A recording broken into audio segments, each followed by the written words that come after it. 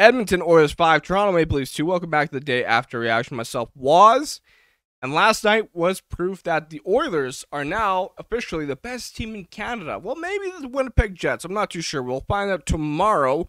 But yeah, the Oilers dominated, embarrassed the Maple Leafs, basically confirming that they are the best team in Canada. I don't want to hear this nonsense. The Leafs play in a tougher division. They play in the East. Maybe last night was also proof that the East isn't as strong as we thought. Right? I mean, the Oilers kind of did lose to the Habs and Blue Jackets, but that's besides the point. You know, maybe the West is just a little bit more competitive. You ever thought about that? And I don't want to hear any excuses. Oh, the Leafs had 5 new players on the ice.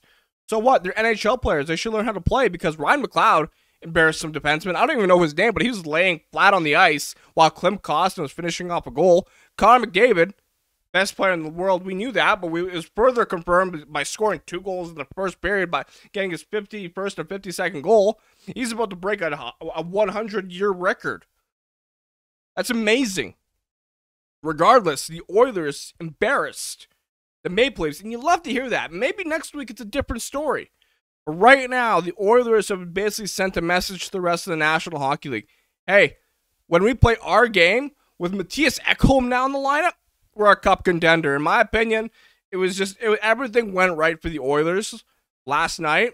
And also, we can't forget about, Ryan Nugent-Hopkins just laying the law on Justin Hall. Fists of fury. Standing up for Kailer Yamamoto. What was that hit? You trying to end the guy's career? Because that's what it looked like. Kailer Yamamoto, his health is in jeopardy. His career could be in jeopardy if he keeps taking hits like that. I know he's a small guy. He got his bell rung. But Ryan Nugent-Hopkins, the veteran, stands up for his teammate. You love to see it. You love to see the Maple Leafs getting embarrassed. The Ryan McLeod moment, for me, stood out the most just because I love Ryan McLeod. And Klim scoring. Oh, Evan Bouchard should have had a goal. He's looking good on the power play. I know people were saying, how can the Oilers power play survive without Tyson Barrie? The best power play that could be in NHL history.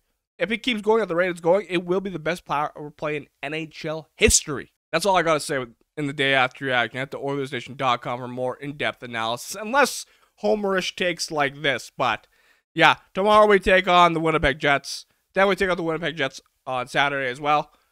Take care, ladies and gentlemen. Like, comment, and subscribe. Maple Leafs, you got dusted.